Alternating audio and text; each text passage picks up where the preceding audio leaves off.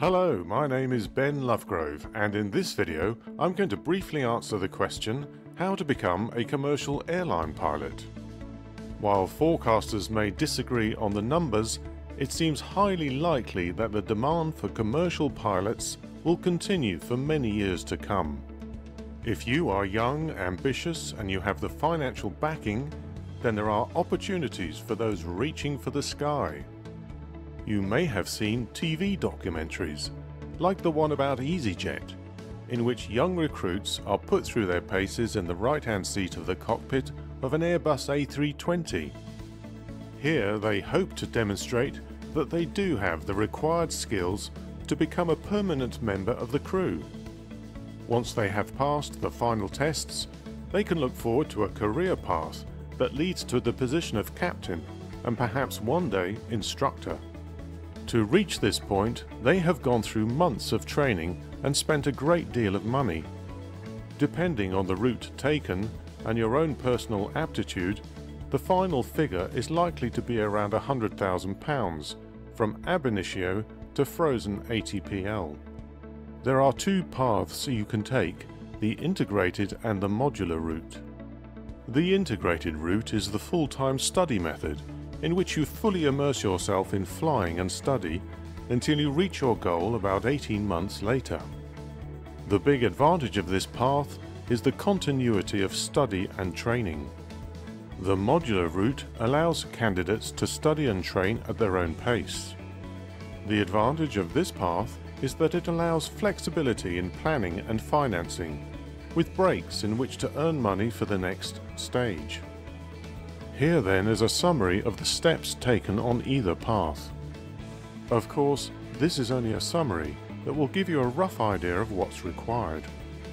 For the details, you are strongly advised to do your own research, consult the CAA website or equivalent for your own country, and talk to flight instructors and, of course, qualified airline pilots. As with all things in aviation, the onus is on you to check the latest information, whether that is the weather, aeronautical charts, or training requirements. The first step for any aspiring airline pilot is to pass a Class 1 CAA medical examination.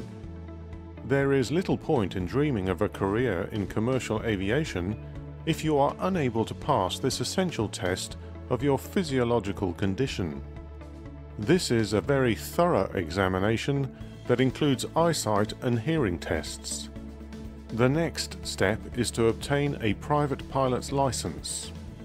If you have no flying experience at all, then you'll need to complete a minimum of 45 hours of training, of which 5 can be on an approved flight simulator. Those 45 hours should include 25 hours of dual flight, i.e. with an instructor. You will also need to include 10 hours of solo flight. 5 of these 10 hours should be solo cross-country flight. One of those cross-country flights should be of at least 270 nautical miles in total, with 2 full-stop landings at 2 different aerodromes to that of your departure point. This is commonly known as the qualifying cross-country. Aviators with previous flying experience and perhaps existing lesser licenses should check the PPL requirements with the CAA and their chief flying instructor. The 45 hours is a minimum, and most students will take longer than that to meet the required standards, so always budget for more hours than the minimum. However long it takes you to complete all the required air training, you will also need to pass all the multiple choice ground school exams. Finally, you will need to pass the skills test, which consists of about 90 minutes of scrutiny of your flying skills by an examiner. I've made other videos which describe obtaining a PPL in more detail, so check out my channel for more information.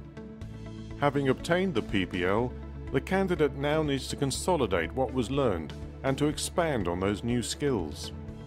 This would be the ideal time to add a night qualification to the license. This can be achieved after 5 hours training under instruction during the hours of darkness. Now comes the time to hour build. Fly more solo. navigate to other airfields, and generally gain as much experience as possible. It's vital at this stage to maintain the momentum and build confidence. This airtime is not just about improving flying skills, but also in decision making, and being in every sense of the phrase the pilot in command. If they're not already there, many candidates jet off to our build in places like Florida or Australia, where the skies are big, blue, and generally less congested than the grey skies of Europe.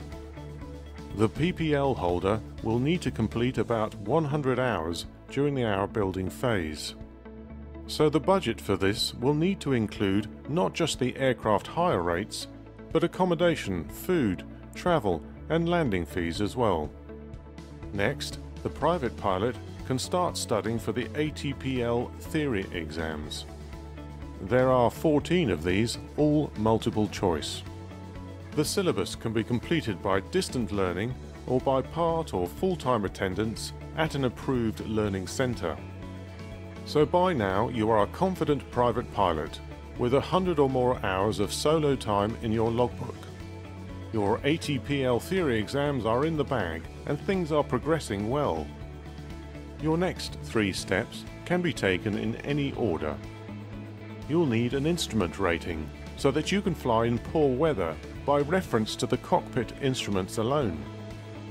Again, this requires a substantial amount of training, 55 hours in total. As well as the cost of the training, there will be other expenses, such as approach and landing fees. You will also need a commercial pilot's license, or CPL. To obtain this, you'll need a further minimum of 25 hours of training.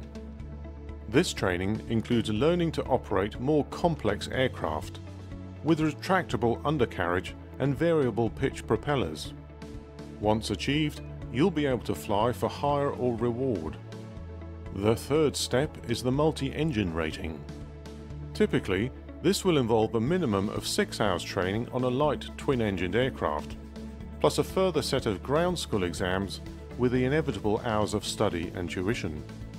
By now you have a CPL IR with a multi-engine and a night qualification. You have a valid Class 1 medical and passes in all the ATPL theory exams.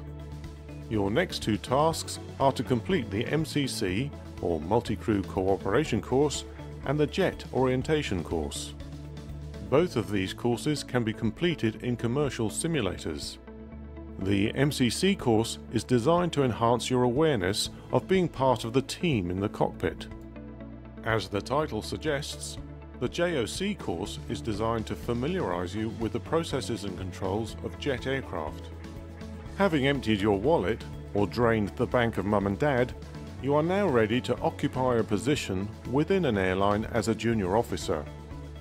With so much money at stake, it is essential that you protect your investment in yourself by spending it with reputable and authorised training organisations.